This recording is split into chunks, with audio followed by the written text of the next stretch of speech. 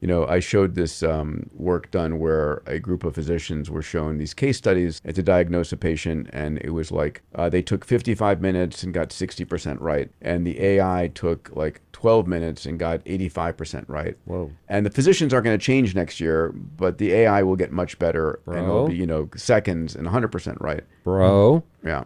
The world has changed. I mean, fundamentally, how you start a company today and how you succeed today is very different than 30 years ago.